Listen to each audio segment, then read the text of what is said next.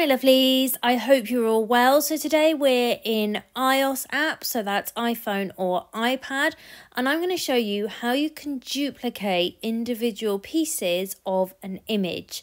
So the first thing I'm going to do is open up my layers panel, and that can be found at the bottom of your canvas. And you can see here that all of my layers are grouped together.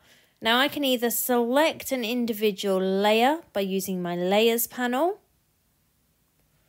like so, or if I select the whole image, I can ungroup it, and then using my canvas, I can select individual pieces.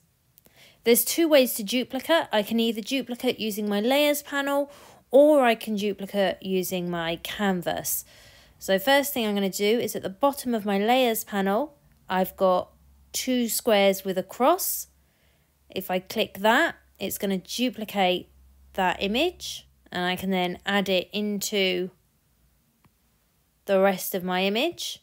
If I select that star there, you'll see that under actions, I've got the option to duplicate, and again, that'll give me a duplicate, and I can add that in.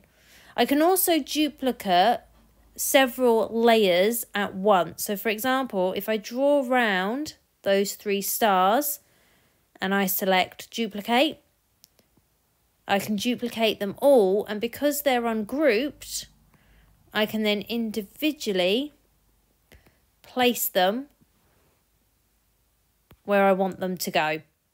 And there we go. It's that easy. You can use either your layers panel or your actions on your canvas. As always, thank you so much for joining me. I hope you're all well, and I'll see you all again soon. Bye.